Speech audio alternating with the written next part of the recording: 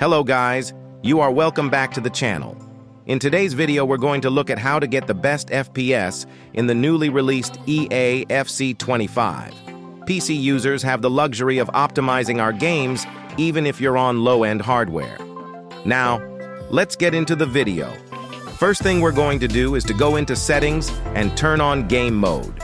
So go to Settings and click on Gaming. In the gaming area, make sure to turn off Game Bar and turn off Captures. And now we go back to Game Mode.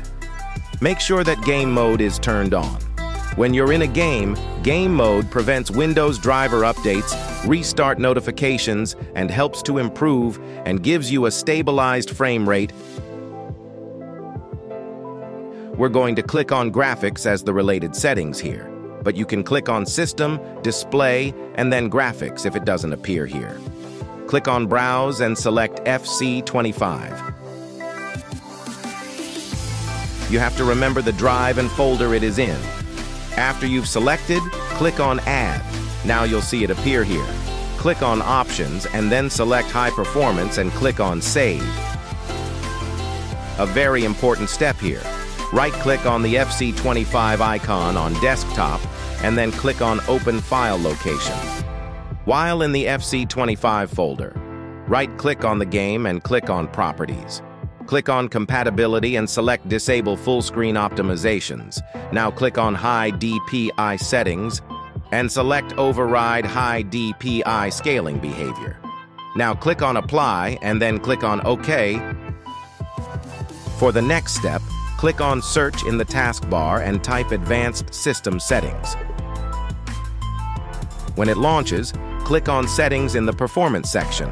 Now click on Custom and select these four. Enable Peak, smooth edges on screen fonts, show window contents while dragging and show thumbnails instead of icons. Click on Apply and then on OK.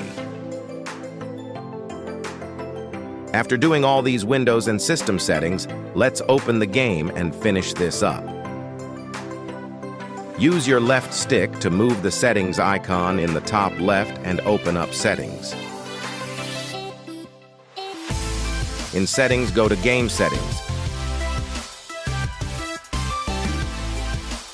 Use the right top trigger to move to Display Configuration. First thing here is Resolution. Make sure the resolution here is the same as that of your monitor's native resolution. Display mode should always be on full screen. There are a few options here like Windows borderless, but always leave it on full screen. Refresh rate should be set to the highest refresh rate of your monitor. Mine can only reach 60 Hz, that's why it's grayed out. Now to frame rate. If you use a low-end PC or you're on a laptop, it will be best to lock your frame rate at 30 or 60 FPS. If you have a very good system, you can select no limit to FPS to get maximum frame rate. Vertical sync locks the frame rate to your monitor's refresh rate. So in my case, 60. I always prefer having it turned on.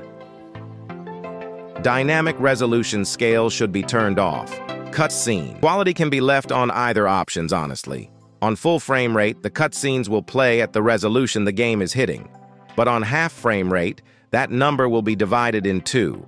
In-game, I get 60 FPS, but my cutscenes run at 30 FPS. Strand-based hair should be turned off. For performance, the best rendering quality to use is low or medium. Ultra and high practically look the same. Grass quality should be set to low. Crowd quality and cloth quality can also be set to low.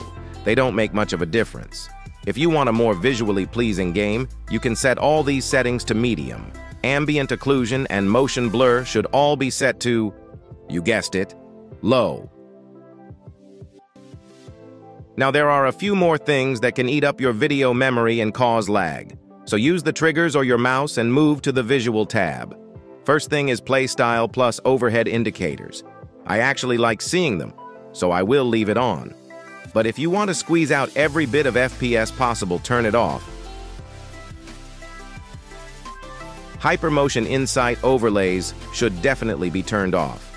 Now click on Apply or press the Options button on your controller to save these changes. Now you can enter a game and enjoy the smooth gameplay of EA FC 25. If my content helped you, please leave a like and subscribe to the channel. Thank you.